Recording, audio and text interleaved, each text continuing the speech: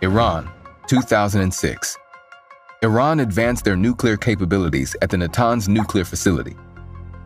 While they insist these efforts are for peaceful purposes, many in the international community fear the worst: the development of nuclear weapons. So how did malicious software called Stuxnet manage to derail Iran's development of a nuclear weapon? In the early 2000s, Iran emerged as a significant player in the Middle East, with vast energy resources at its disposal.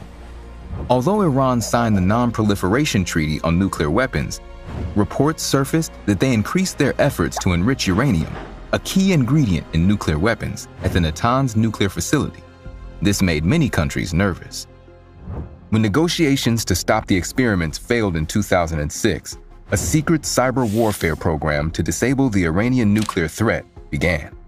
Although details of the mission, believed to be called Operation Olympic Games, remain classified, many believe that in 2007, United States and Israeli intelligence infected Natanz with a computer worm known as Stuxnet, a malicious software that could replicate and spread to other computers over a network. The worm was likely introduced through USB drives, as the facility's systems were not connected to the internet. Over the years, the Stuxnet worm increased the speed of Natanz nuclear centrifuges while sending false reports back to the operators, making it appear that the system was working as normal. Because of Stuxnet, more than 200,000 Iranian computers were corrupted, and almost 20% of Natanz nuclear centrifuges were destroyed.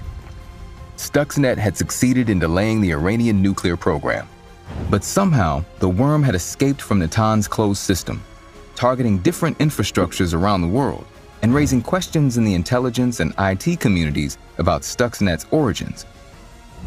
Stuxnet proves that computer worms are a powerful form of covert action, causing disruption and harm in the age of cyber warfare.